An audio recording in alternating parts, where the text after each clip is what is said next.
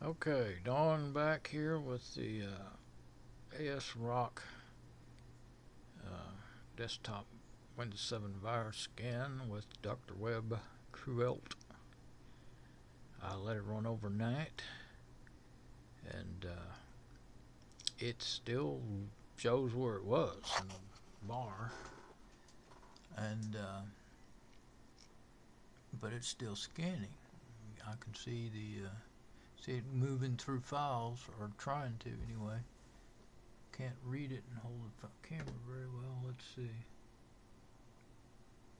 Okay, it's in documents and settings, data, roaming. My phone explorer, Alcatel. It's one of my phone backups, I guess. Thought I had them all put in downloads, but looks like someone might have went to the default location. Those are things I might could delete. Let me back up here just so I can read the screen myself.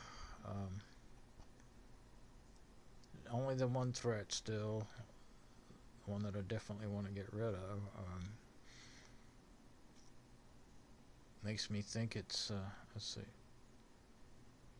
it's moving.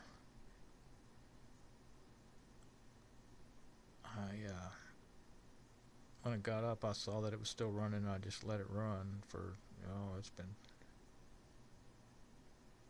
5, 6, 7, 8. So it's been running since I looked at it. It's been running about 4 hours, I guess. So that's like, I don't even know, 12, 13, 14, 15, 16, 18 hours, something like that. That it's been since I went to bed.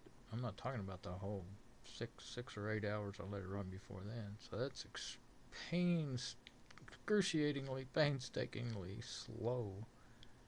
And it's not that much data. I mean, it's let's see. Yeah, this is a 250 gigabyte hard drive, and it does only have 20 gig left on it. That's a good amount of data, but I've seen it go faster with other programs on a lot more data than that. Can usually do like 2, 3, 20 gigabyte hard drives in this much time or close to it. So I hate to let it quit since it found something different than the others did. But now nothing seems to be moving. Let's see, but I saw some of that in that line, the address of where it's at, moving a minute ago. And the machine doesn't seem to be in any trouble. Let's see. It's not like it's running out of memory or anything. Let me minimize this so I don't accidentally stop it or something messing around here. Midnight Commander. Let's just open up Midnight Commander. That's a twin panel file manager. Real low resources. That's working just fine. So yeah, it's not acting up. Let's see. Yeah, there we go. Make system monitor. That's what I want. Okay, so the CPU, it's a dual core. So, well, it'll show you kind of a graph in a minute here. Memory, 736 out of 1.7 gigabyte usable memory. You've got 2 gig of memory in it. Some of that's being used for video memory. On here, it's got an onboard video chip. Let's see, CPU. 8 system monitors using the most of anything right now, and then next is Xorg, so that's cool. Yeah, this is a good monitor. It tells you everything you need to know. System monitor. This is this is what I was like, what? That's not what's on here. This is what this rescue disk is running on. You bet to 12.04 precise. Precise. Memory 1.7 gigabyte. AMD Athlon dual core 4050E. Available disk space 35.9 gigabytes. I guess that's counting my SD card and the hard drive all together. Okay, so yeah, the graph on the processor is good. Nothing's overworked.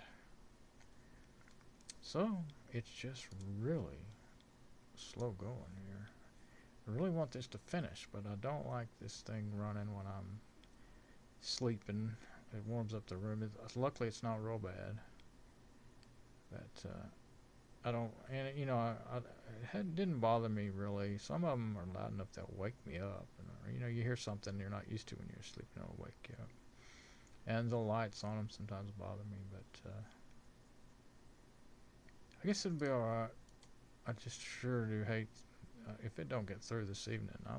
Before I go to bed this next time, I might just shut it down, delete this one thing, and then use VBA Rescue on it.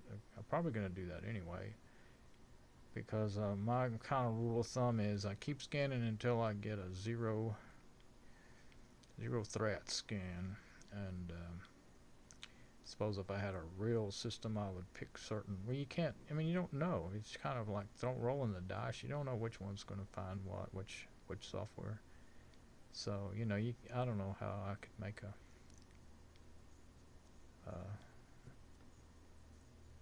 a system of like use this one first and the other one next, and so on and so on. I used to kind of try to do that, but I started realizing just how random it is over the years as to what's going to find what. So and because it's always changing every day, you know, probably every few hours if you want to get down to it, as to what is being developed and, as they say, put out in the wild, and you know what's been discovered.